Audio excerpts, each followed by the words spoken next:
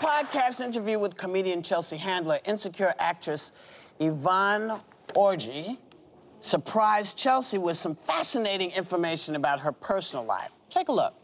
Are you still a virgin? I am. Oh my God, I love this. This is the most original guest we've ever had on. And what are you, 39? I am. Oh my God. That dam is gonna break one day, baby. And Baby, let me tell you right now, people were like, oh, you know, Yvonne, I was like, pray for him. I love this. I want to know the definition that she's using. Oh. Because during our Hot home base.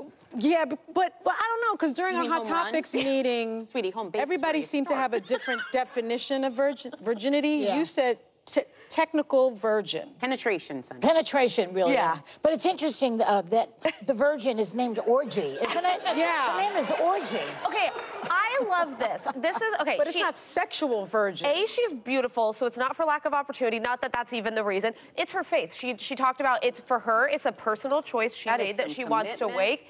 But I like that she took away the stigma of virgins that they're like, oh, I'm prudish and afraid of sex. She's like, he better watch out because when I have sex, I'm not going to be able to get enough of it. Every person that's ever... Have you met Paula Ferris? She literally talked about some people that wait. Well, yeah, it's in pen up. Wait, she waited to have sex? I can't confirm or deny, but I do know that when it was unleashed, She was unleashed. She was unleashed. Yeah, she was. A lot of people that do this for spiritual reasons are really... Well, and I had a lot of friends in college who waited, but they got married at like 23, 39. Like, you're defying instinct at that You waited. point. I was a technical virgin. Wait, what's a technical virgin? That's what she said this morning. Just the tip? Yeah, it's a... No, you do everything, but you know, okay. That's what I meant. That's a virgin. No, I clung to my virginity like a life raft.